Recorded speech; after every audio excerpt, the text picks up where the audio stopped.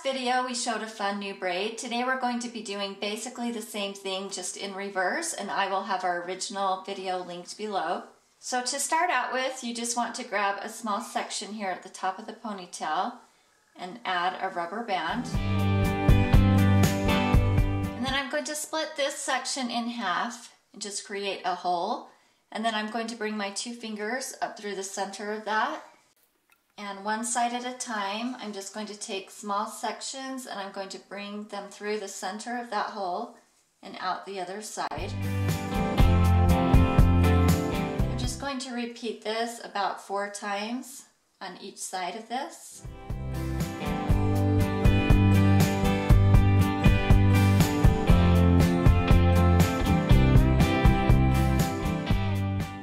As you can see, it made like a little miniature fishtail braid in this section. Now I'm going to take these strands that I had brought through the center of that, and I'm just going to clip them to the side of her head for now to keep them out of the way.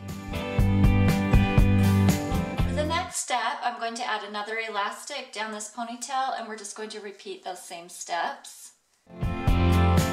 So same thing as before, I'm just going to split this section in half and bring 4 strands through each side.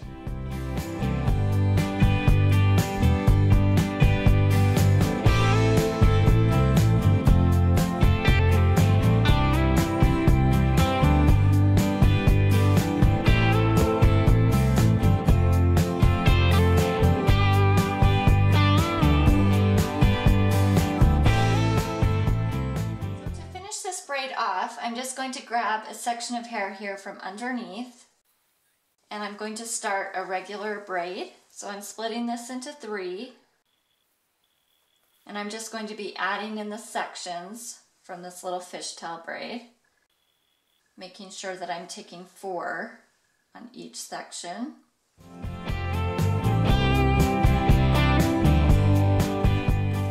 Now I'm moving on to the next piece, and I'm going to take 4 from this section as well.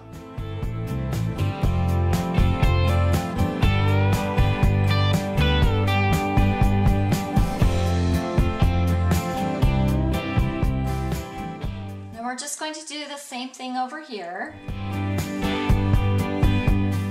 And again, you're just going to want to make sure you grab 4 strands from each of these sections just so that it turns out even.